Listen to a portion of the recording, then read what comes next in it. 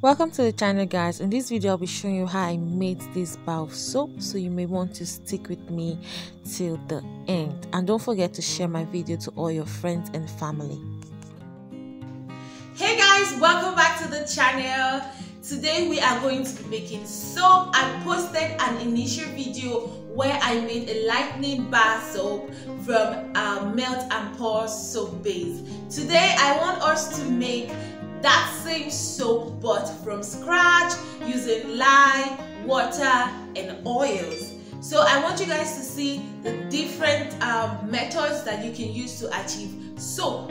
First of all, I want to introduce you to my safety gear. Because we're going to be using lye, aka caustic soda, aka sodium hydroxide, you have to protect yourself to avoid any form of incidents like burns, explosions, whatever.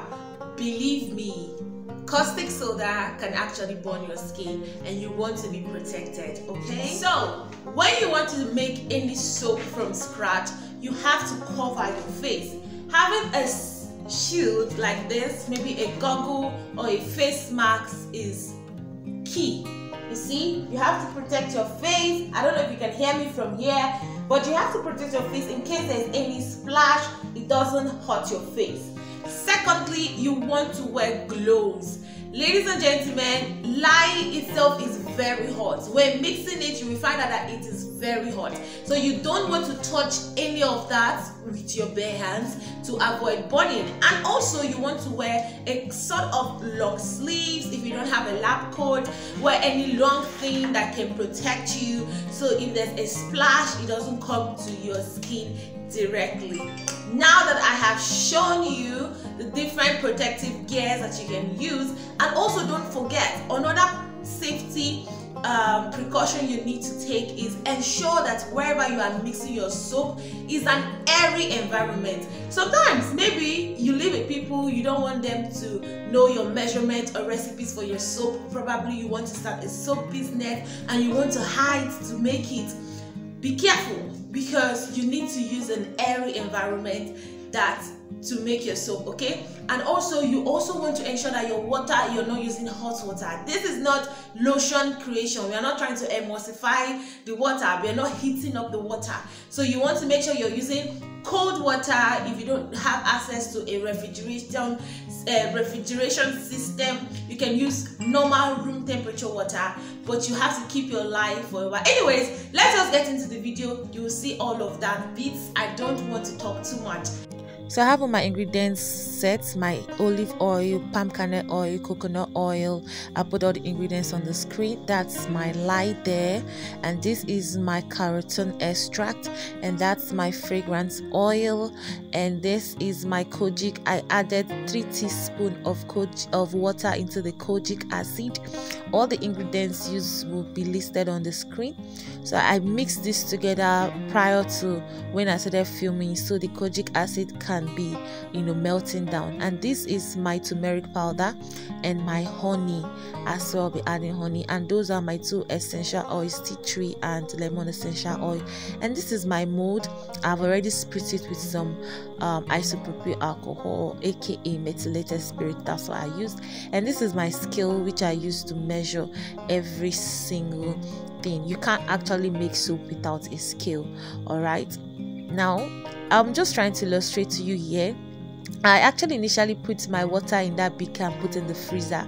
I just wanted it to be chilled a bit, because you have to use chilled water or at least room temperature water for your soap. But I forgot it in the freezer and it overstayed. The water became blocked and it broke my beaker. See the hole underneath it? So of course I'm showing you this mishap so you can also learn from it. That's the essence of the video. So never put your glass beakers in your freezer, please. Now I'm going to just measure out the quantity of water I'll be needing for this recipe. This is actually a little bit chilled water.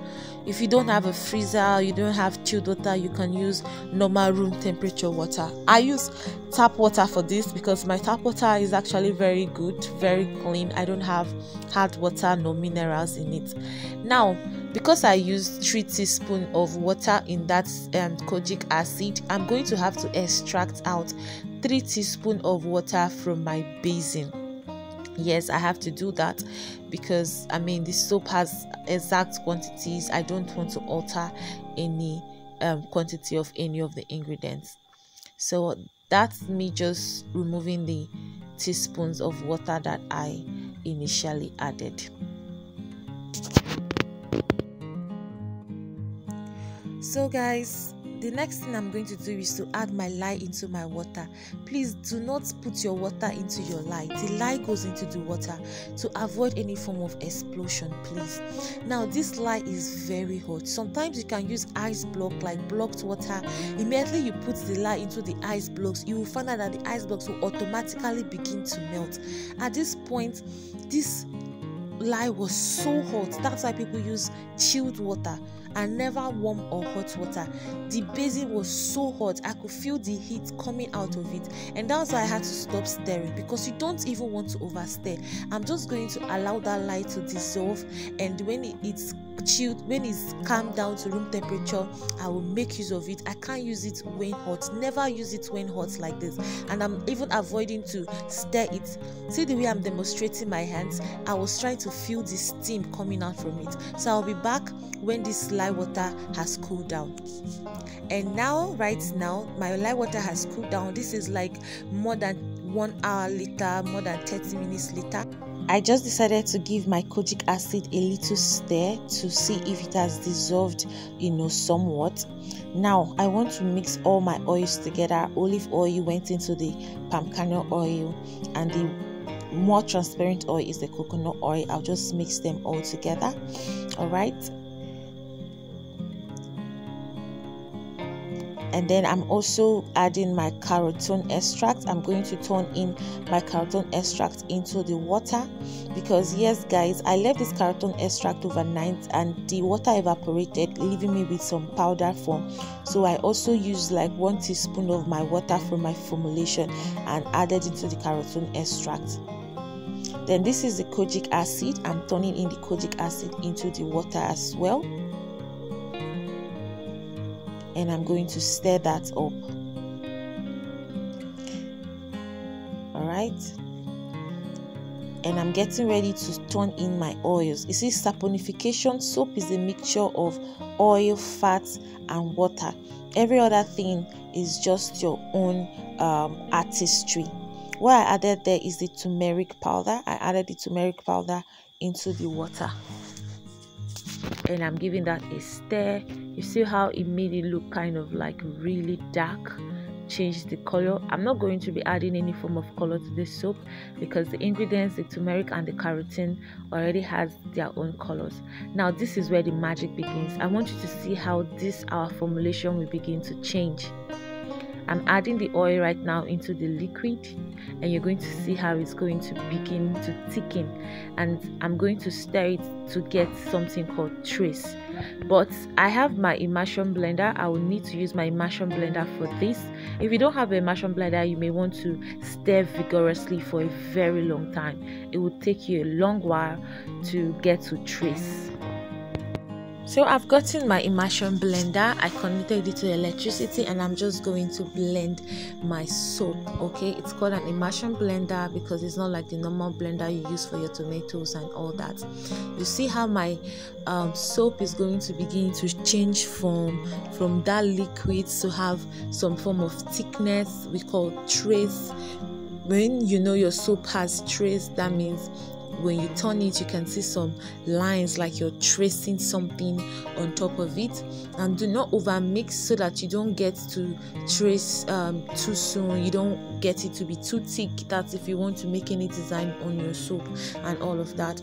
Don't forget guys, I have like a premium soap course for people who want to go into soap business, who really want to take their soap making seriously.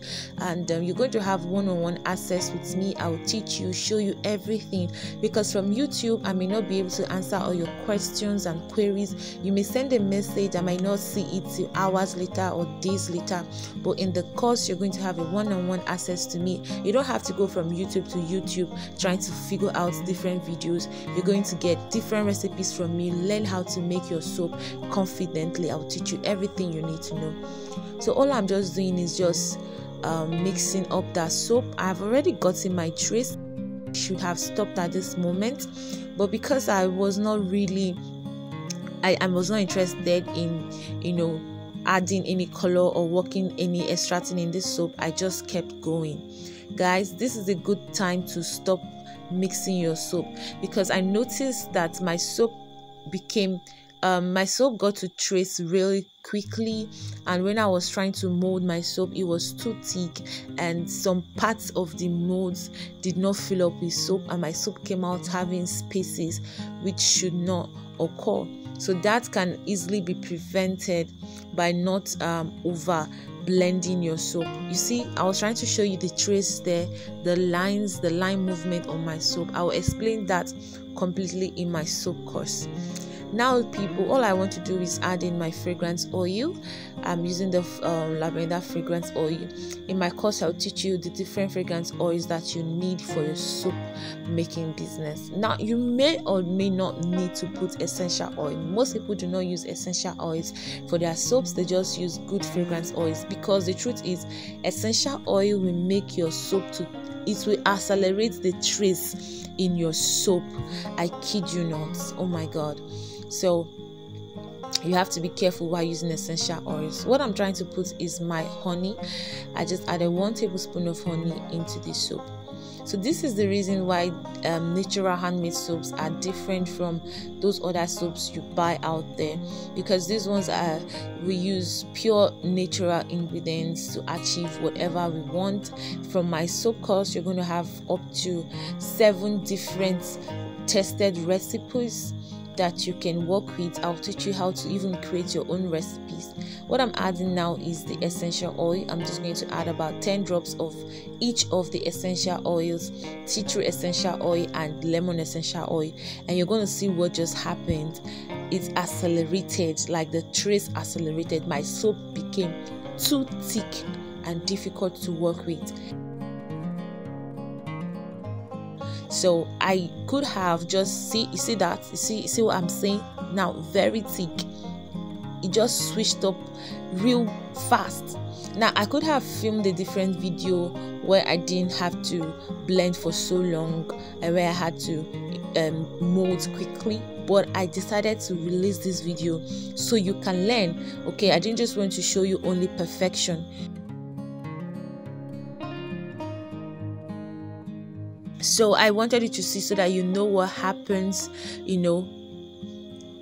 when your soap actually gets to trace really fast, and what essential oils can actually do for your soap, and why some people avoid essential oils. And see the error I made turning this soap into the mold. I wasn't very careful enough to ensure I fill in some spaces. I just poured it in and I didn't heat the soap down enough, and that's why I had that challenge at the end of the video. You will see the marks on the soap. So I posted this video purposely so you can learn from this.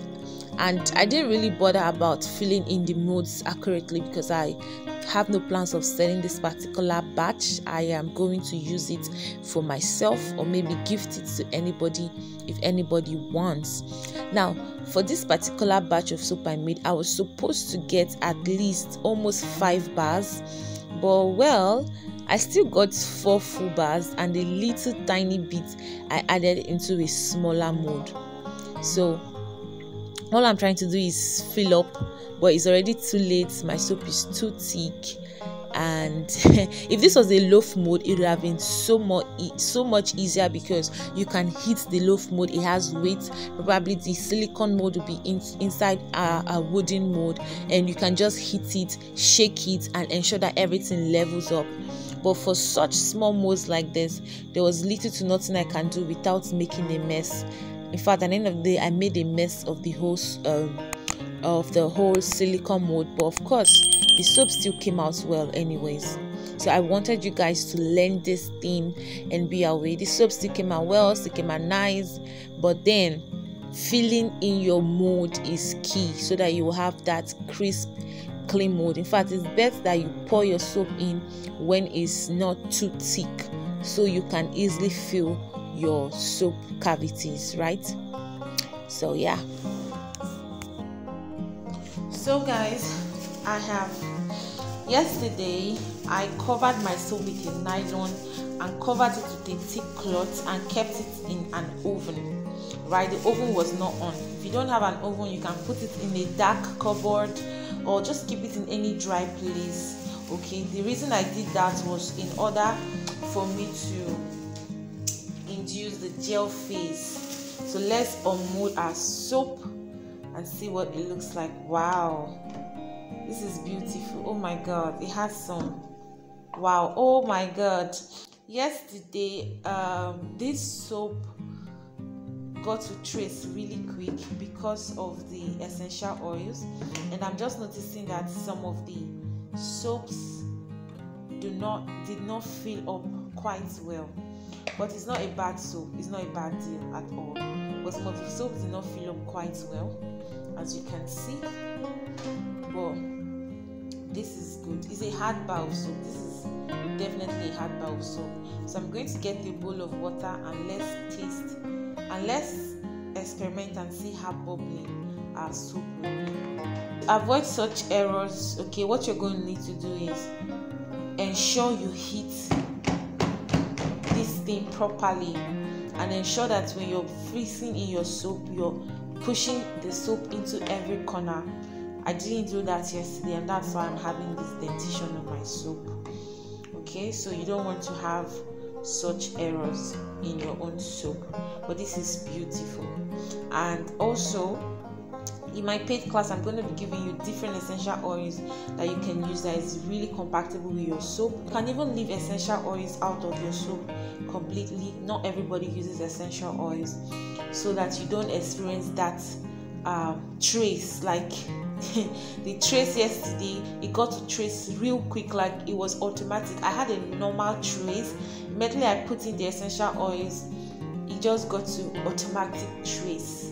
Wow, like you can see from that video, it became very thick. So let's test and see if our soap is foaming enough. So I'll just pick one soap, and this is a clean bowl of water, and I'm just going to experiment. Okay, wow, see, I love the ladder. It lathers so well,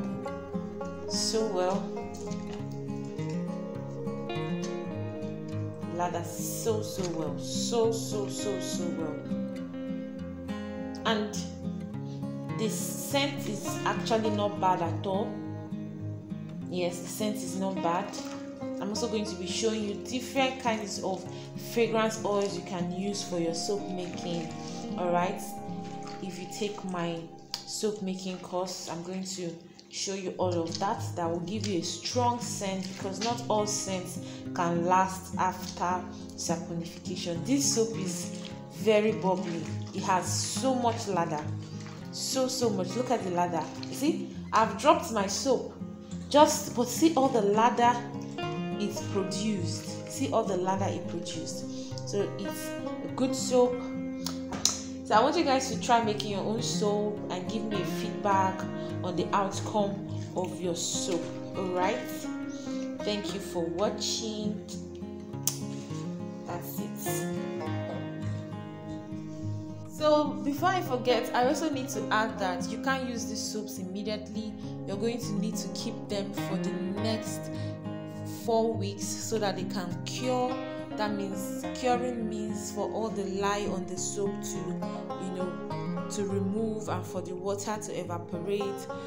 and for this soap, so that you can have a long lasting bar. If the longer you keep your bar, the longer it will last. If you start using these bars immediately, they won't last, okay? But you have a firmer, a harder bar, and then of course it's safe for skin. After 4 weeks, all the lines will have gone off from the soap and your soap will be ready to use. But there's also another method of making soap that is called the hot process method. That one, you can actually use your soap in between the next day to the next 4 days. It doesn't need to stay for 4 weeks, okay? And that is actually in my advanced soap making course. And there's the melt and pour that we did initially. That one, you can actually just use it even right away. Immediately the soap hardens, from the video that I shared before. Okay, so it's time to go. Take care of yourself, practice making your own soap, and have fun.